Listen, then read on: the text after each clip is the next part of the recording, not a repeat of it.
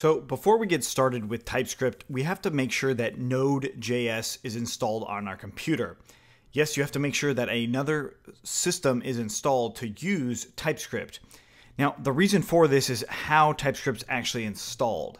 So if you're familiar with pip or the Python package library, so pip install something, Node Package Manager or NPM works very, very similar, and NPM is how we install TypeScript.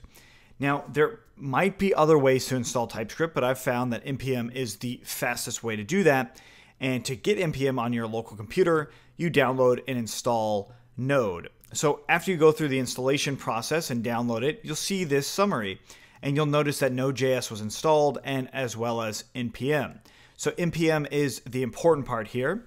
To check that Node was installed, you would open up terminal or command prompt and just write node-v lowercase v, and you get the actual version of Node.js that you have, right? So the version is right here. It's saying 6.10.2.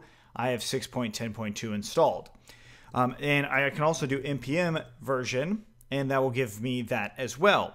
In many cases, you're going to want to actually update npm, because npm is updated more often or more frequently than Node.js is.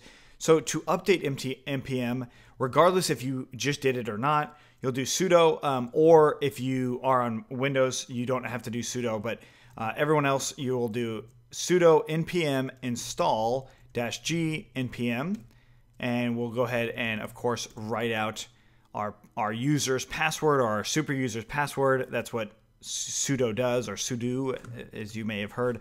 Okay, so right now it's updating and installing it, and it's finished. So I've actually installed Node.js and npm on here, so we can now go to the next step, which is doing all of the dependencies for this particular guide.